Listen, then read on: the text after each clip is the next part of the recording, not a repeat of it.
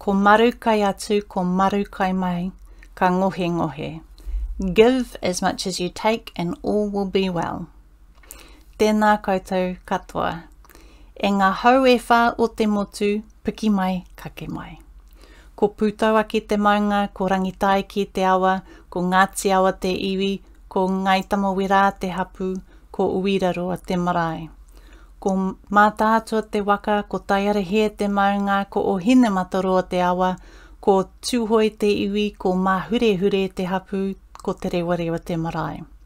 Ko Kiri Elizabeth Turuwhenua Prentice taku ingoa, nō reira e hoa mā, tēnā koutou, tēnā koutou, tēnā tātou katoa. COVID has gripped the healthcare spotlight since its debut in 2020.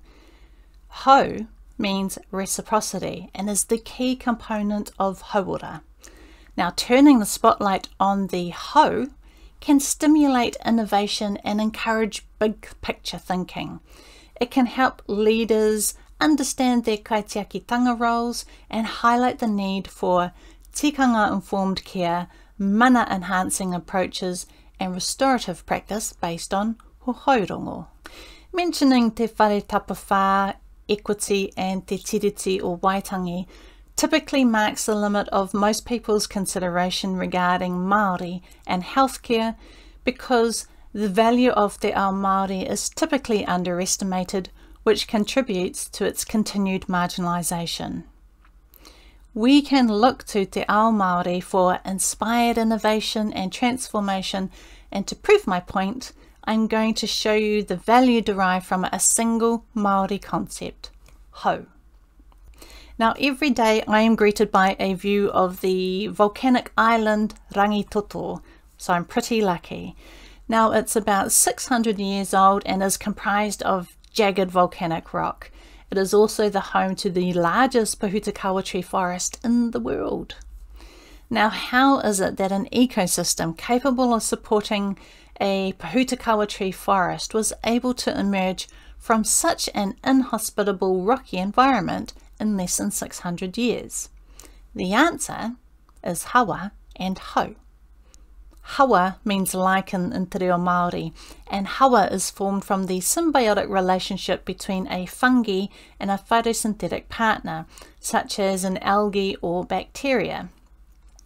Now, fungi tubular networks can extract minerals from rock, they can form root systems, and they are responsible for the decomposition of organic matter. And their photosynthetic partners, such as algae and certain bacteria, can generate energy from the sun through photosynthesis. Now, there is a mutual exchange and partnership between fungi and algae, or fungi and bacteria, which results in the creation of the substrate that supports more complex life, that is, loam, or primordial soil, or as Māori call it, one matua. From there, other simple life forms can emerge, and they in turn support increasingly complex life forms within an ecological system. So the symbiotic relationship of Hawa and how it supports the emergence of complex ecological systems is a beautiful example of the Māori notion of Hau. Hau, it seems, has largely been forgotten. Rarely do you hear it mentioned except when mentioning the wind, ngā hau e whā, the four winds. But Hau means much more than that. Hau is an essential element of Hauora, that wonderful word we use to translate health and well-being. The notion of Hau brings together ecology, sociology, economy and health. Rendered down to its most straightforward translation, Hau means reciprocity. Ora means life, so Hauora refers to the dynamic reciprocal relationships that are necessary for life and well-being, like the marriage of fungi and algae that begets entire ecosystems. In the old Whare Wānanga, where people went to learn to become tohunga, or priestly experts, initiates were taught to view the world through an ecological lens.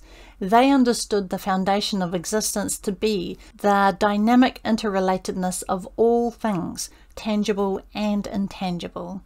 Now I call that the ontology of Whanaungatanga, and that's like Māori systems thinking, but on a grand scale. Now, they were taught that the unity of soil, water and fire brings life to the land, and that te hau is the kai whakatutuki, the person who causes the completion of all things in the realms of the land, the sky, the sun, the moon and the stars. Now, this understanding of the ontology of Whanaungatanga and Hau was applied in rites and ceremonies like the dedication rites of babies at their birth to ensure a long life. Or in the case of tohunga mākutu, the knowledge was used to harm people. The compounding harms incurred from ignoring Hau can be just as damaging as harm through the willful manipulation of Hau. Now, herein lies the importance of the role of Kaitiakitanga. Kaitiaki, guardians or stewards, require the right pukenga, skills and expertise about the Hau of the system they care for in order to protect, whakahaumaru, to maintain, tuara, and to restore it, or Hohourongo. Tikanga, our protocols and methods, are a guide for Kaitiaki in that work. So, as an example, when the moa was hunted to extinction, the Māori at that time failed in their role as Kaitiaki to protect the Hau of the moa species. A Kaitiaki needs to be able to identify a disturbance in the ecosystem and know how to restore it to balance to bring about Hauora. So Whanaungatanga and Hau are the keys to sustainability, and our health system transformations need to be sustainable, so we need to consider both. The ultimate responsibility of Kaitiakitanga for our healthcare system sits with the Ministry of Health, Manatu Hauora, through Te Whatu Ora, Health New Zealand, and Te Akawhai Ora, the Māori Health Authority. Now, consider the knowledge necessary to be able to be effective kaitiaki of such a large and complex system. Harm or neglect of tangata whaiora or their whānau or anyone in the healthcare workforce, any of the kaimahi, whether in the front line or the back office, will affect the Hau of the healthcare system. If facilities don't provide spaces that are conducive to Whanaungatanga, reciprocal relationships cannot be generated, let alone maintained, and you won't find Hauora in those spaces. When caring for people, tikanga upholds the Hau, the mana, the tapu, the mauri, and the wairua of those involved. These principles are all interdependent. You can't have Hauora if your mana is trampled, if your mauri is depleted, if your tapu is violated, and if your wairua is broken or disconnected. If our care is not informed by tikanga, we run the risk of harming people.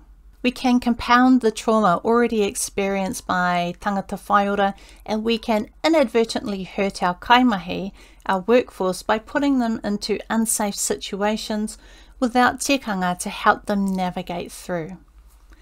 Tikanga-informed care is trauma-informed.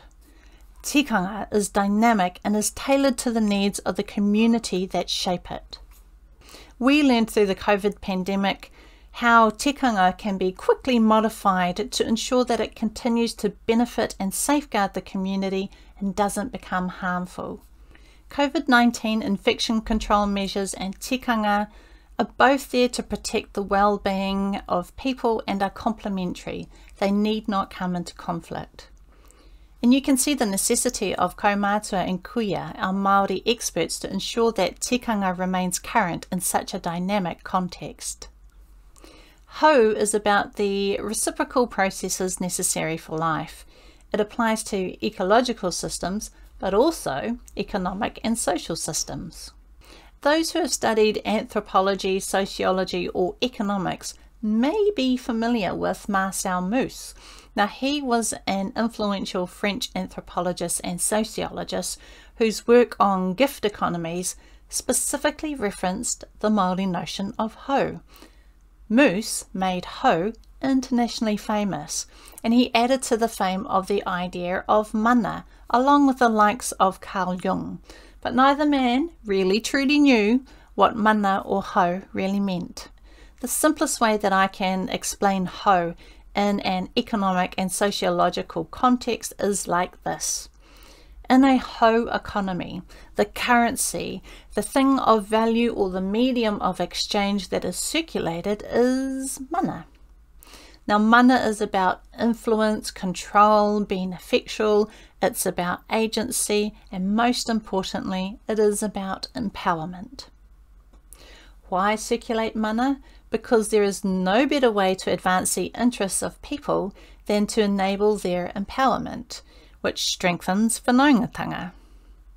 So to ensure a better future, the goal is to have a surplus of empowerment and to pay mana forward.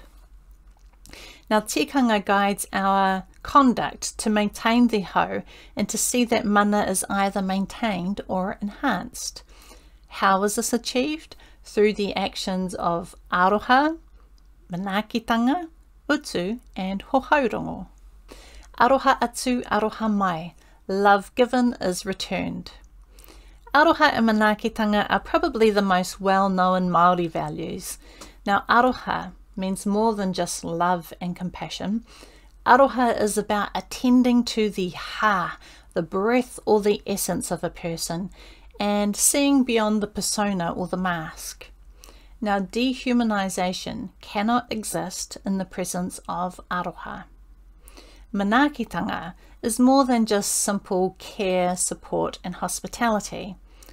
Aki means to urge on, so Manaakitanga is the process of urging on empowerment. A form of Manaakitanga is the Koha or gift. A koha given at a marae is not really about making a financial contribution for the costs carried by the hosts, the tangata whenua, or a guilt-driven social obligation to give. The koha should reflect the mana of the occasion, the mana of tangata whenua, and it is about manaakitanga and galvanizing Whanaungatanga. Further, your ability to demonstrate manaakitanga is a reflection on your own mana. So let's say that a whānau from a coastal region were to visit their cousins in an inland marae. The generosity of the koha of the manuhiri, the visitors, would reflect the importance of the occasion, the mana of the tangata whenua, and the significance of past and present relationship between the people, and the desire to further enhance that relationship. They might bring as their koha an abundance of kaimoana, seafood from their region, and when the positions are reversed, the koha from the inland whānau, when they visit the coastal marae, might be an abundance of their local delicacy, like the kereru, the wood pigeon. Well, it wouldn't be the kereru because the Department of Conservation has made them a protected species. Now that is like using a rāhui restriction to protect the hau of the kereru species. Now, the performance metrics that we use to evaluate the healthcare system, like hospital admission rates, they don't focus on the hau or the quality of Whanaungatanga, our relationships, or manaakitanga or mana. If we did have such hauora metrics, we'd be able to gauge how empowering our health interventions are and how well we support our health workforce to be effective and well. If the hau of a system is disturbed, there are two main ways to restore it, utu and hohourongo. Utu is another commonly misunderstood Māori concept that is often overlooked. It tends to be reduced down to mean revenge, cost or payment, when in fact utu is about the responses taken to restore balance and dynamic harmony to a system. It is about restoring the hau and the mana. So let's say that an individual was ill. The hau of that person must be considered and their needs must be put into a broad ecological context. to aid the determination of the response that is necessary to restore their hau. If their mana has been trampled, then there is an obligation to restore that mana. If something of theirs has been stolen, then something of equivalent value could be taken from the thief in compensation, restoring the hau. When there is a transgression against a person, this will affect their hau, mana, tapu, mauri, and wairua. And this can lead to a cycle of retaliation, hurt, damage to the relationship, and continuing loss of mana. So such situations call for the process of Hohourongo, and that is to support reconciliation in the relationship and the restoration of hau. So Hohourongo is a tikanga-driven peacemaking process, and it is about creating a safe space that is controlled for both parties to share their experiences and talk things out until they can achieve ea, a state of being satisfied. The Health Quality and Safety Commission have already created a course on restorative practice that is based on or informed by the process of Hohourongo, and it is particularly relevant in quality assurance, complaints, and responses to serious incidents. So Hau means reciprocity. The example of Hawa, Lichen, the reciprocal relationship between fungi and algae that begets entire ecosystems, is a wonderful example of Hau. We have the opportunity to transform our healthcare system into more of a Hauora system, if we choose to. For that, we would need to focus on the Hau and Hauora, the dynamic reciprocal relationships necessary for life and well-being.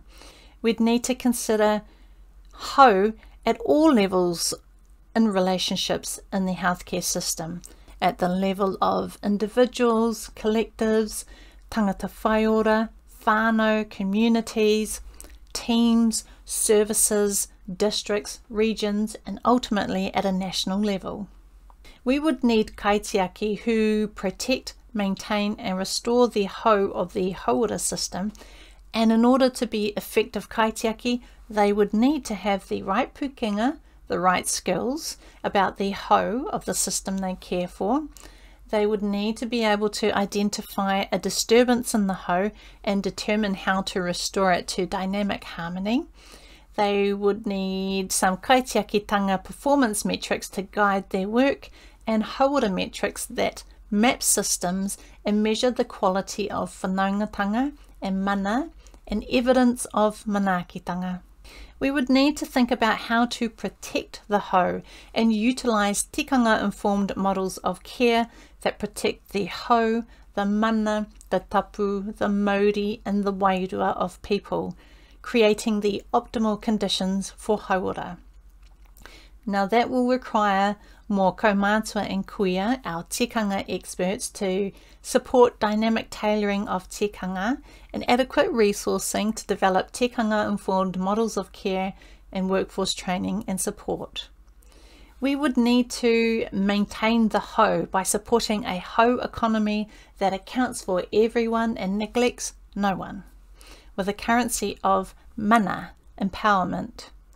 We would need to invest in Aroha and Manaakitanga to generate a surplus of mana and future-proof the system and support transformative potential. We would need to know how to restore the hau by making use of Utu and Hohourongo, responses that restore dynamic harmony and peace.